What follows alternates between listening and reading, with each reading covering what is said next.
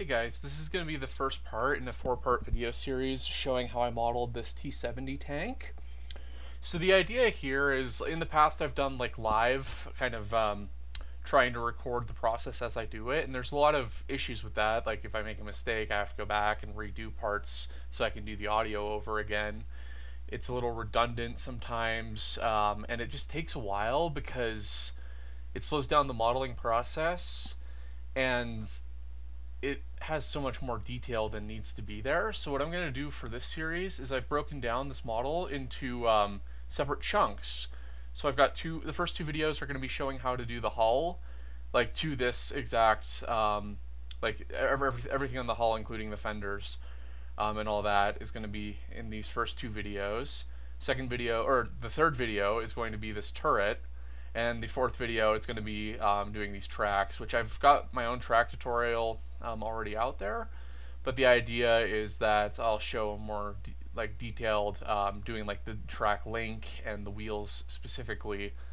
The process is the same, but hopefully there's a bit more depth to it. So if you need to like get a reference of like how it's done process wise, go to the other video. And if you need to, or if you're interested in seeing an actual example being made, this video should be, or the fourth video in this series should be pretty good. So to start with, I always put down schematics, so I'll just unhide those. So I just set these up. I've shown how to do that in the past, and it's a little time consuming to show the process, so I'm going to avoid that for now. But if there's enough interest, I might do another more detailed video on lining stuff, because I have some better techniques now.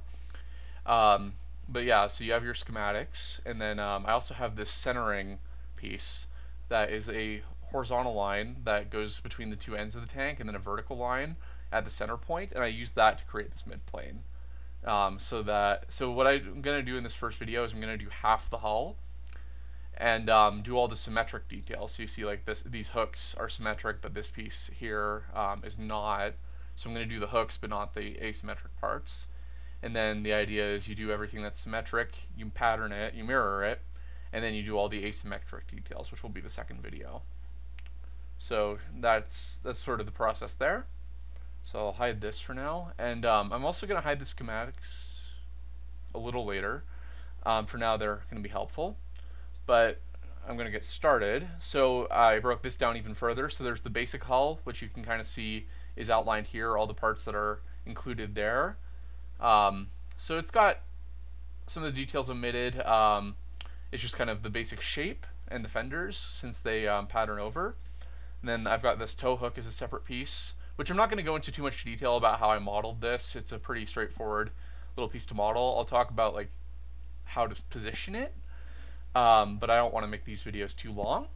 And then this rear like deck. So this piece here is also here, so I did it in this step and then pattern it, and then just the mirror step to get everything put together. So I'll get right into it. So for the basic hull, what I'm going to do is I'm going to start out by just drawing a sketch that's the from the side view. That's kind of the profile of the tank. And you see these construction geometries, those are to align with the other views. So this point you can't really see on this side view, but you can see on the front and top views. So I use these lines and go to a 45-degree angle, so I can line this point up vertically with the top view, and I do the same for the horizontal with the front view to align these pieces, and everything else is kind of traced from this reference material. So that's how I do that. Get out of this sketch, and it's going to jump me forward again, so I need to go ahead and roll back. So let's see, roll back. So first step, I extrude it halfway. So I start from the midplane, and I extrude it to the extent of that portion of the hull. So just out to here. And then for resin 3D printing, having hollow models requires less resin, and it also reduces the cross-sectional area of the print, which reduces the chance of it adhering to the vat and the print failing. So that's kind of the reason I hollowed my models out. Mostly the latter, mostly to prevent failures of printing, but it's also a nice little touch that it goes ahead and reduces the volume of resin that you need to use. So I hollow it out now because if you start adding details, the hollowing process might get a little bit more complicated, where it's trying to, like if the fenders were on, for instance, it would try to hollow into the fenders, and that can cause errors and stuff, which it will throw errors and it won't work. So that's why I do it now rather than later, because you don't really need to do it later. You just need the basic shape to be hollow. You don't need to really nitpick it too much. And then so that's just making the basic shape of the hull. I make a basic fender, just tracing the fender, and you can see it's a little thicker than it really would be. That is because I'm doing this in 1/72 scale, or 20 millimeter if you do wargaming. So it's a little thicker because that's just a kind of constraint of the printer. You don't want it to be so thin that it turns into like a paper flimsy little piece, because it'll break. Like, because once you cure it, it's really brittle, and like you tap it and it just shatters. So it's thicker just as a kind of structural constraint. Let's see, what is this?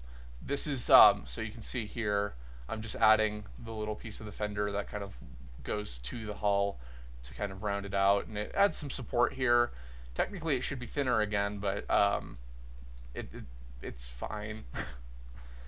Let's see.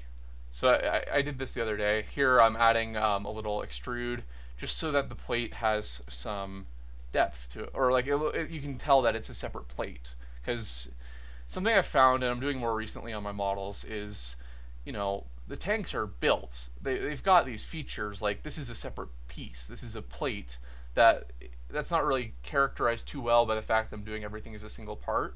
But I feel that adding this little, like very thin extrude, it just kind of sets this plate apart, and it adds to the detail. It shows that it's a separate like piece that's mounted to everything else rather than just being a homogeneous single part. And then I do the same thing down here for this lower plate, which another thing is this upper plate is angled at a steeper slope, so it's a little thinner. So I tried to replicate that by having this upper plate, or this front plate, have a thicker like panel line than this top plate, because the top plate, being at a steeper angle, was deemed to be eligible to be thinner while still maintaining the same standard of protection. And then there's just a fillet on the fender, because you can, if you use reference material like museum photos and stuff, you'll notice that that is a characteristic. And then this is kind of the process of doing these supports, the brackets for the fender. So I start out making just these pieces that are tracing the side view. So you see there's a bracket there, one there. They're pretty subtle, there and there. So I do that. You'll notice that these are at a different angle from this piece slightly, because they're perpendicular to the fender, which does have an angle. So that's kind of that process. And then let's see, what do I do here? Okay, and then I go to, so something important with these is I kept them as separate parts for now, because that way I can do cuts through them without risking cutting the main body, because I can just isolate the cut to these parts. Now I'm gonna do, you see how there's these kind of details, these lines along the fender. So what I'm gonna do is I'm gonna create a sketch on the top plane that traces one of these lines, and then I'm going to project that onto the fender, which is another reason it's good to have these pieces separate, because otherwise it would make discontinuities in this line and the next step wouldn't work. So that traces the fender, which is very nice. You don't have to go into a sketch on the side and trace it. You can just do a projection. And then I do a sweep with a circular profile just to get that kind of detail.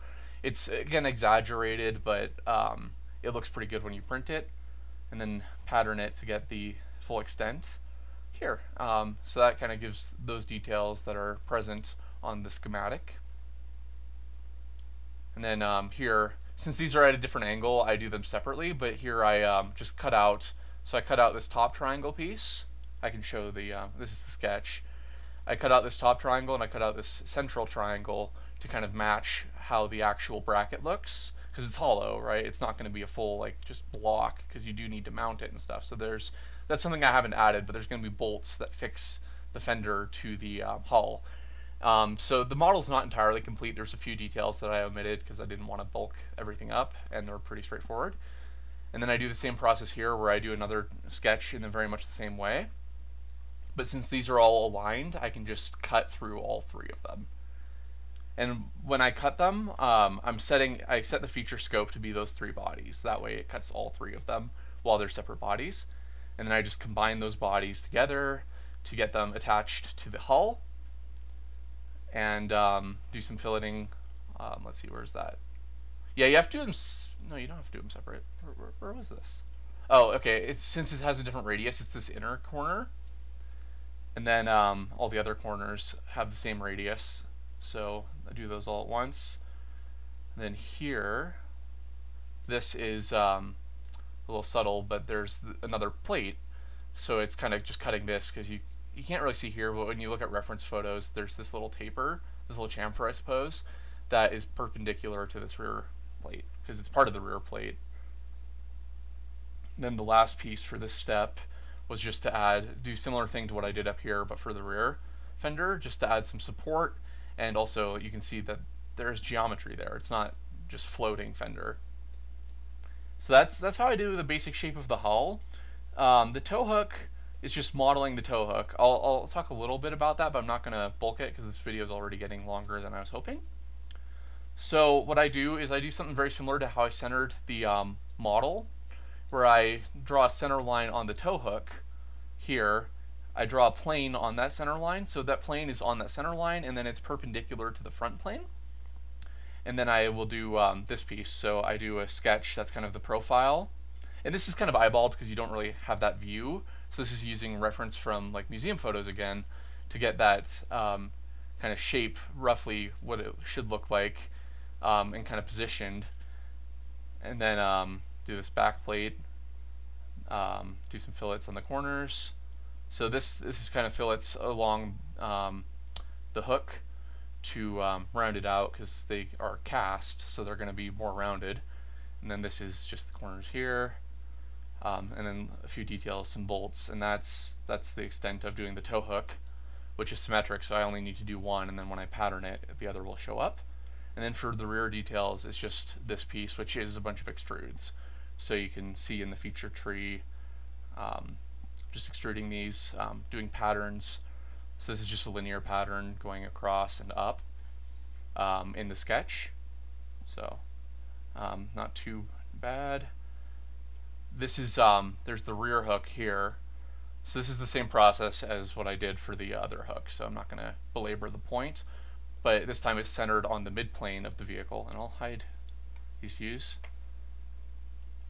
So it's centered on the midplane of the vehicle, and when you it looks a little thin right now. When you mirror it, it doubles the thickness, right? So it's gonna look better. And that's this is all the stuff that's symmetric across the midplane. So I do it all at once, and then I just go to this mirror, hit it, and then it will do the pattern, and it will double the model, make it symmetric about that axis. Sorry, about that plane. And that's pretty much how that goes. So yeah, that'll be the first video. I should note, I probably should have said this at the beginning, but some good practice when modeling anything is to basically save after every operation, or at least every operation that you want to commit, because, well, I've got a few reasons. Well, it's kind of, the obvious reason is you don't want to lose progress.